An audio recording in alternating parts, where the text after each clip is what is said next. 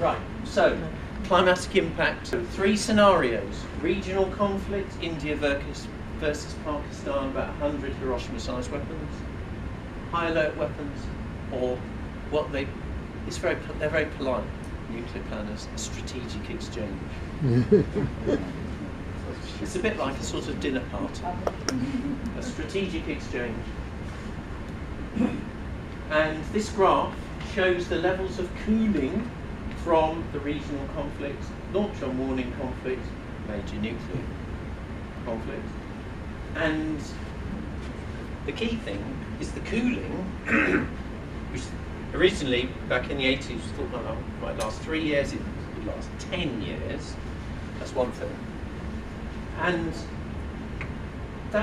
this is severe if you're talking launch on warning or major nuclear conflict.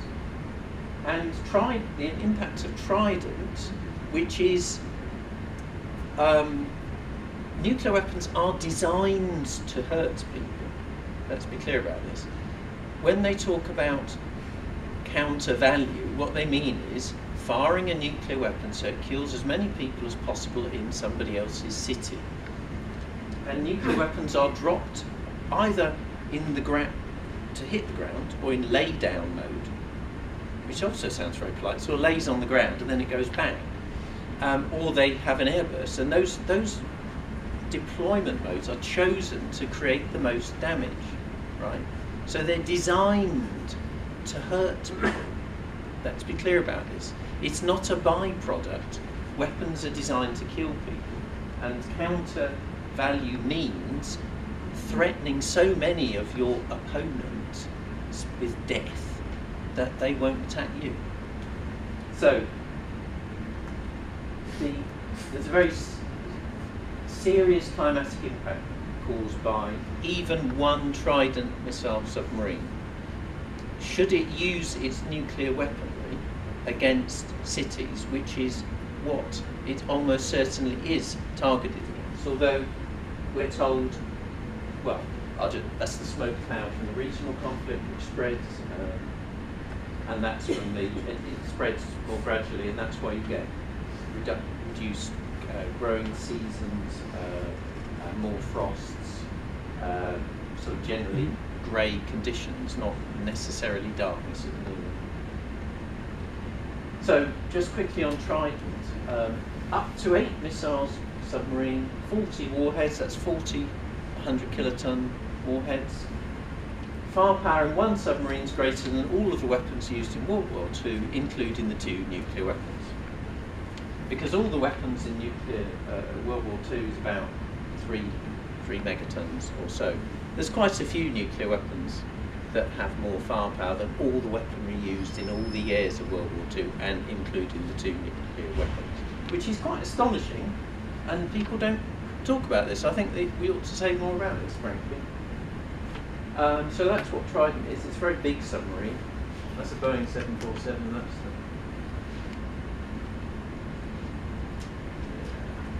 So Trident's about 2% of the US or Russian weapons, and the sorts of casualties that you can cause, and the original targeting against Russian cities, 10 million. So you think, well, what else could you aim it at? Well, if you aimed it at major cities, let's say you're going to aim one at Mumbai. I don't know why you do that, but anyway, let's suppose you were. If you start aiming it at people in those sorts of cities, you can easily kill 20 million people. You can create a global famine. You can put 1 billion people at risk. You can destabilise the world climate. And what I've said is, that doesn't sound like a very sensible weapon system to me. Because basically, you're worried about being attacked, so you basically threaten to destroy the world's climate system. And so what's that going to do to the UK? And I think this is a very important point. I don't actually think, even if you are Dr. Strangelove sitting in Russia or the NATO command headquarters, that it makes sense to think of using these weapons, because the impact's so catastrophic of more than a few dozen of these things that it's just almost as bad in the long term for the person who fires it as the one who doesn't. So, and the other point is these weapons do not address real security issues such as reliable energy, food supplies, terrorism. If anything, they're making it worse because they're deflecting spending on these issues and they're encouraging this sort of whole ideology of militarism. I think that does undermine deterrence. Whether or not you believe in mutually assured destruction, I think from very pragmatic, if I was just totally amoral, I don't think it makes sense to have more than a few dozen nuclear weapons. So on that basis, North Korea's got it right.